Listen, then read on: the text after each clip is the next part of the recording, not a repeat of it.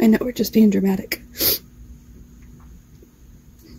We're not just being dramatic. We are just being dramatic. We're not just being dramatic. We're not just being dramatic.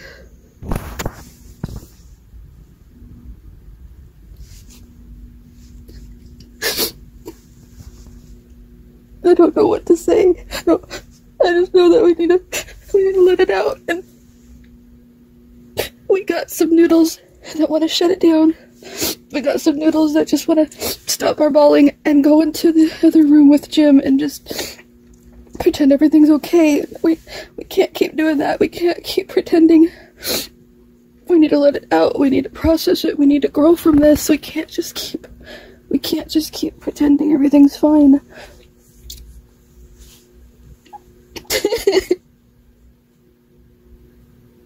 But we were fine, right? Weren't we fine earlier this week? Weren't we fine even after that psychiatrist appointment on Thursday?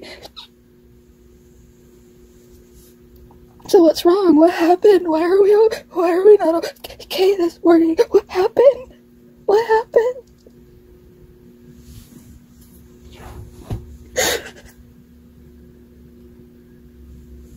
I know. Okay, I'm gonna tell you what I know. I'm gonna tell you what I know. Oh my gosh. I need like a box of tissue right next to my bed. This is nuts. Okay, I'm gonna tell you what happened. This is what I know. This is what I understand.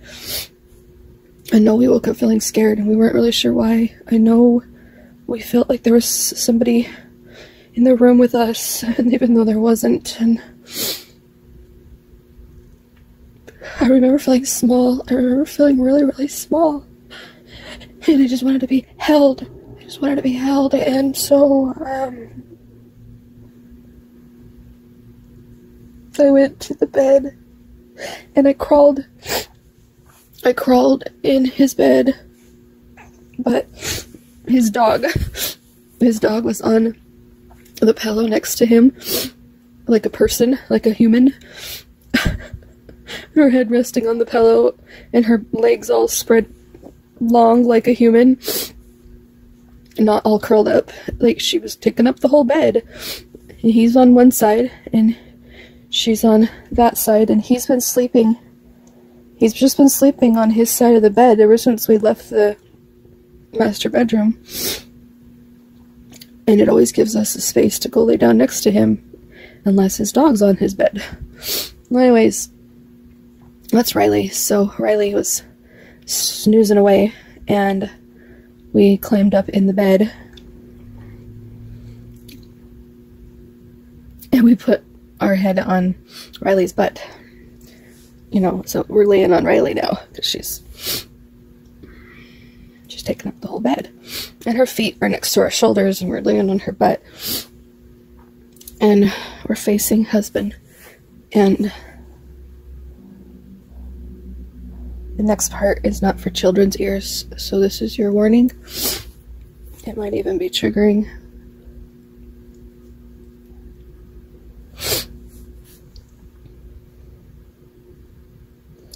We woke up with something in our mouth, if you know what I mean. But we still felt so very small. There wasn't a whole lot of logic going on, but I do recall feeling super small, and I do recall having the suckling type motion, like I wanted to suck a pacifier or a bottle. I don't know what that is. I don't know what that is. I don't know if that's one of them that's already come forward, or if this is somebody new, but we felt so very small and so very soothed to have something in our mouth. And it wasn't like a full thing. It wasn't like, you know, a mouthful. It was just a little bit of a tip, right? So we recognize, we have the memory of sucking on just the tip, fully clothed, like it wasn't, and then I think that's when he started to wake up, because I don't think that's what he meant. It just happened to be because of Riley, and it happened to be because of where our head was positioned, and it happened to be like maybe an hour, half an hour later, so it wasn't like right away. It just happened to be where we ended up for some reason. I don't know if somebody in the system got close to it and then started sucking, and that's when we started remembering, or if I don't think he did it. I think he's asleep the whole time until he felt the sucking. And then it just felt really dirty, and it felt really wrong, and it felt like that's not what we wanted, and it felt like it wasn't.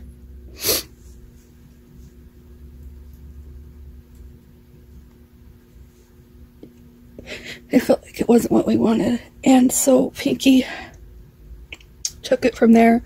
Pinky is the sexual alter, and she could tell that he was excited to wake up to that, and instead of him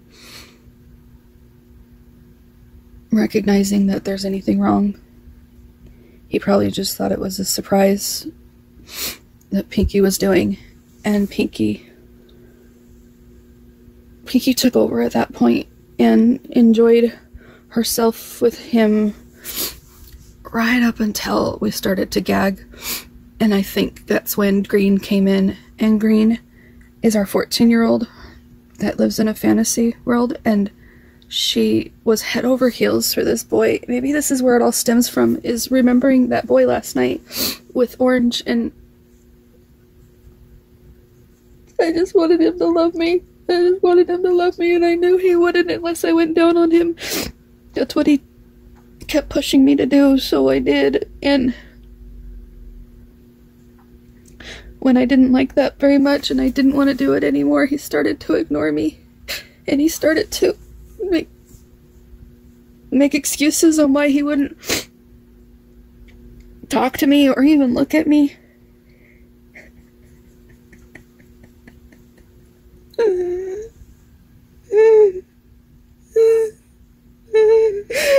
So I fell in love with him when I was 14, and from 14 and 15 and 16 and even 17 years old, I always went down on him every time I saw him, because that was love, right? That was love. That's how I got his love. He would ignore me unless I did that. And to this day, I still love him, and even though I'm not with him, I'm not married to him, I don't see him, I don't talk to him.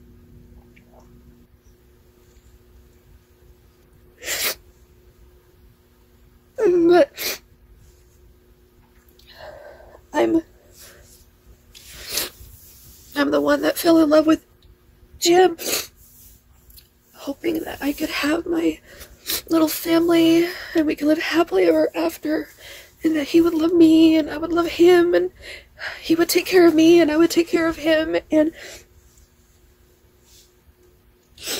even my husband doesn't want anything to do with me. He hasn't wanted to do it. He hasn't wanted to talk to me.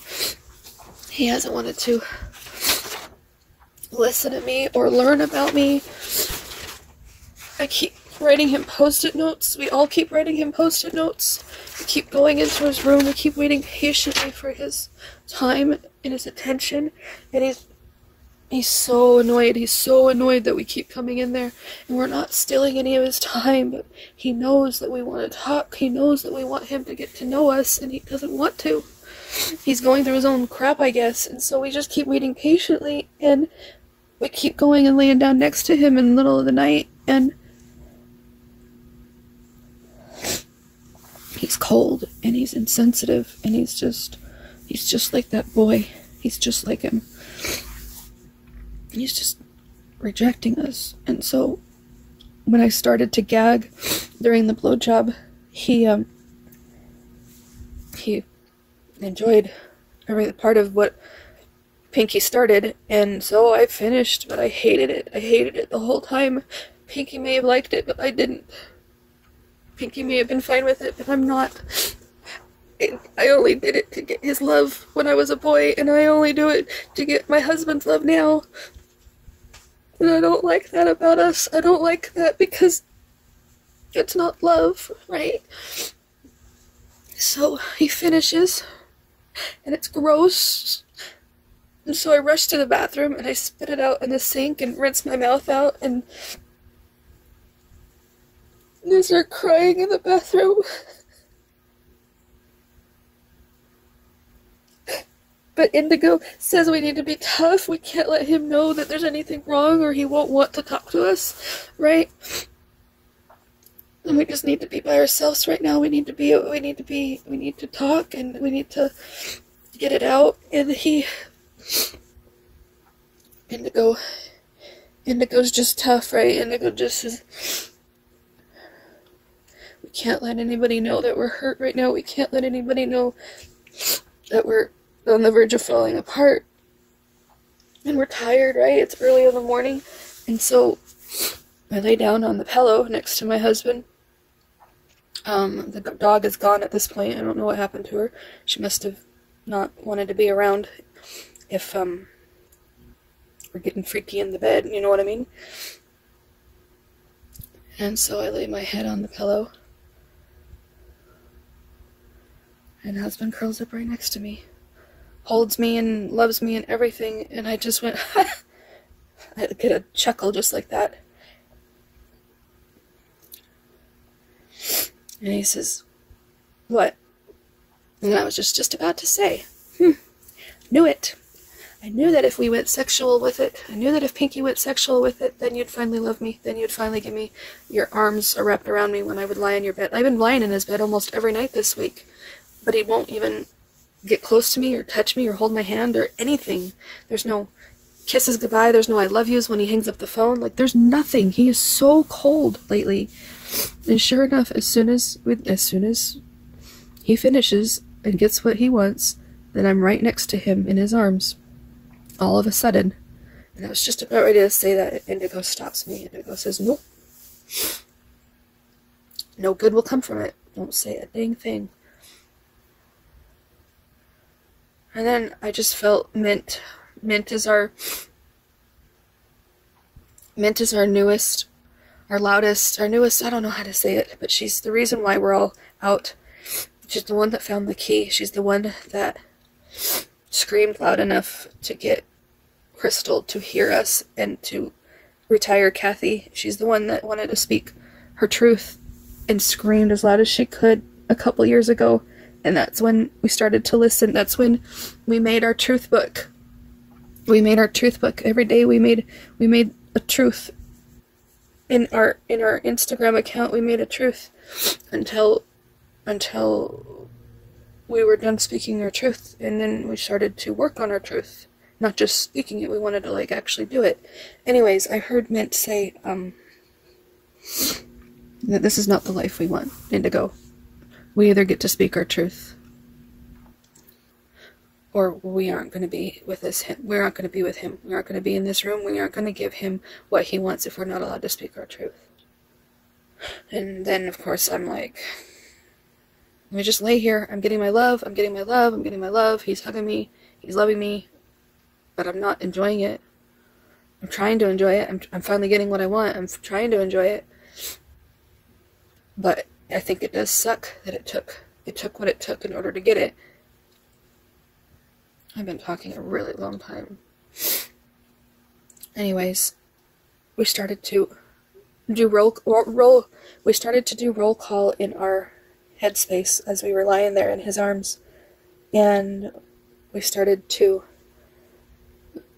reach some real wow things about us, and we didn't want to forget what we were experiencing, so we just left. We says, we gotta go write some stuff down. And we took his arm off of us, and then we left. And now we wrote some stuff down, and I was just going to read what I wrote.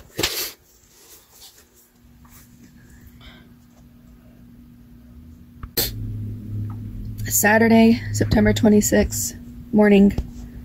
After. Jim, please listen. Black and white says, life is so hard. I'm not good at this. I'm no good at this.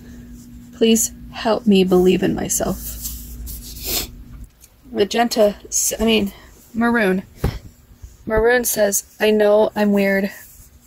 I don't want to be rejected for it. Can you accept me?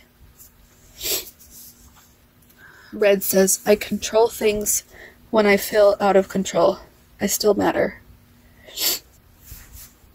Peach says, I work harder on my mental health than anything else because I want to be the best mom I can be. Orange says, I'm doing my best to buck up and get my shit together. This one, I know it looks orange, but it's my only gold marker. It says, I know I'm good. Please believe in me. Yellow says, if I focus hard enough on the positive, this will magically melt away. This one says, if I just listen to Jim, all is okay. That's lime. Alright, and then green says, I just want his love, nothing more. And then this one's me. I need to feel safe to speak my truth. And then this one's teal. It says, I have all the solutions, just ask me. And then this one says, there must be something wrong with me. That's cyan blue. And then this one's indigo. He just says, I'm okay. And purple says, leave us alone. And then lilac, you can't really read it. It says, doomed either way. Can you tell we started with pinky and magenta, and then we started writing up here, and so now when it comes to these three, we had to smush it on one page. So that lilac says doomed either way. Because remember, lilac is the fortune teller, so she just knows we're doomed either way. And he wants to go be alone and distract us to help us feel better. And he just thinks we're fine. He likes to just ignore the pain and just pretend we're fine.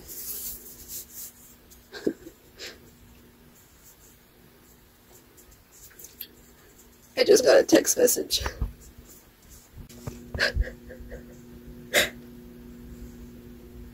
I'm so in love with this boy, right? That, I recently signed up for text messages from his store that's like 2 states away. He doesn't have an online store. He has a physical store in a physical town. And he's the owner of this store, and he has been very successful in this store. And he sends text messages every Saturday about the specials. And I signed up for his little stupid text messages, and while I'm reading, just before I'm ready to read pink, I get the stupid text message that says what the special is for the day. Let's see if I can see it. 50% off protein drink shakes. 50% off all Wild Harvest brand items. Pearl soy milk.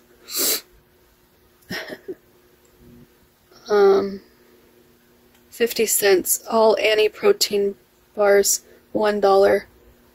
Cascadian Farm granola bars, $1. Grapeseed oil, $2. Text stop to end. Everything in my body, every noodle in my head is telling me that I need to text stop to those text messages because we aren't anywhere near his store. So if we really were signed up for his text messages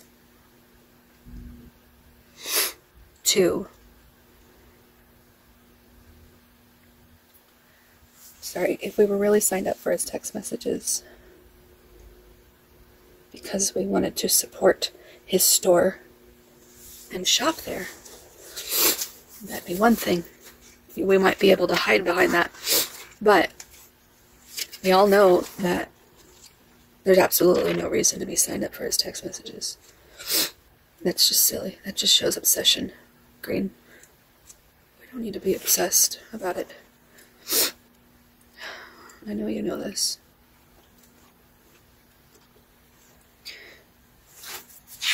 So I have a noodle telling me to look something up because we have another reason why we're signed up for the text messages.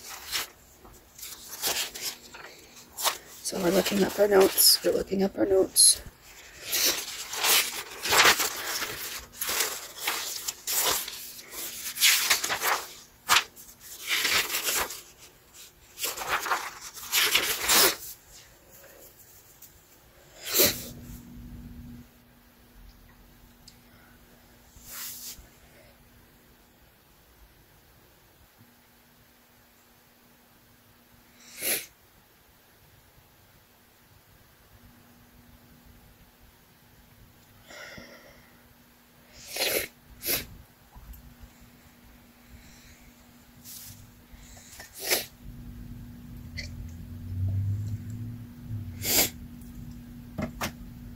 Okay, you can cut this out, Crystal.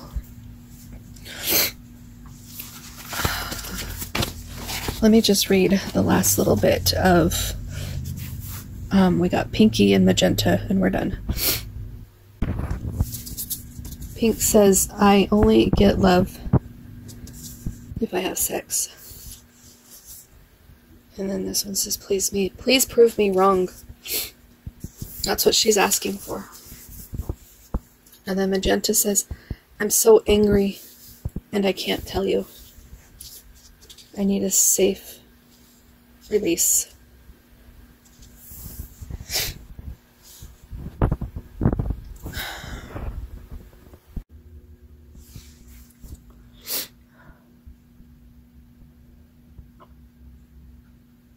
Hi. So I guess I just switched in. Everybody got their stuff out. As soon as I read Magenta's right now, I just went straight to, what do we got to do next? And I think it's good that we're all coming out and expressing ourselves.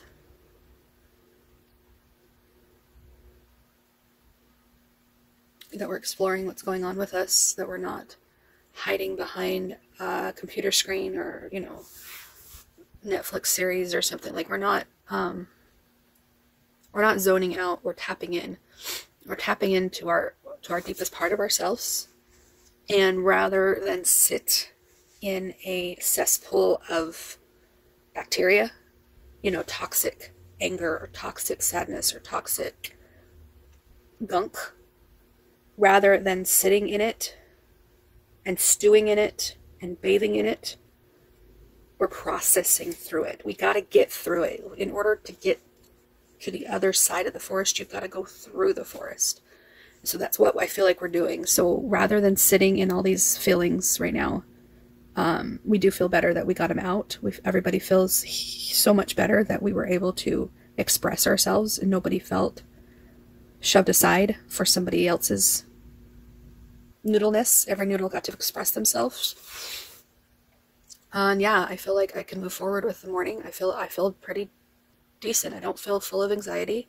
I don't feel full of conflict.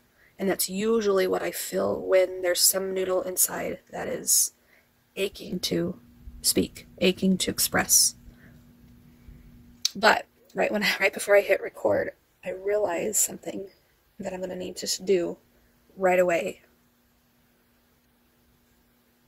Of course, at this point, you've probably already seen it because I'm going to do it now. I'm not going to wait for this video to post. But what I'm going to do from this point forward, so any videos after September 26th that get posted. Today's the 26th, so I'll post 26 today. Oh no, I still have some videos that are created but not posted. So basically, anyways, maybe they're October videos. But okay, I'm giving you all the details in my brain, but what I'm trying to say is,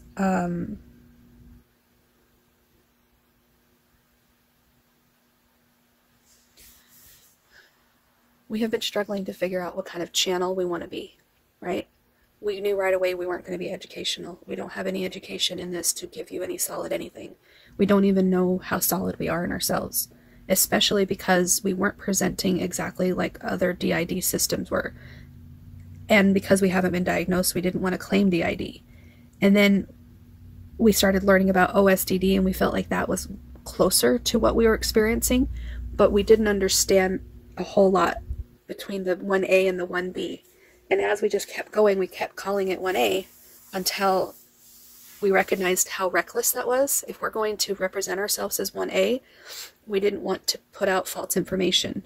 So we didn't want other people to feel invalidated with their own 1A understandings if we weren't 1A.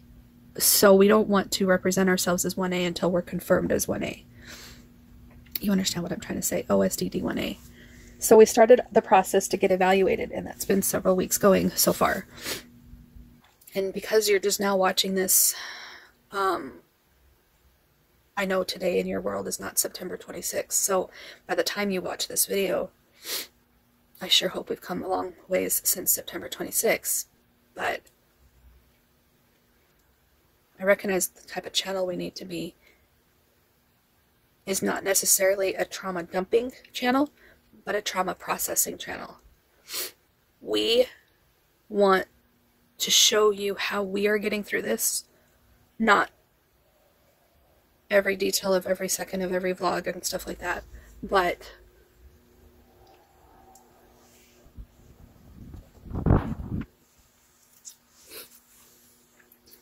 whatever multiplicity, plurality, whatever space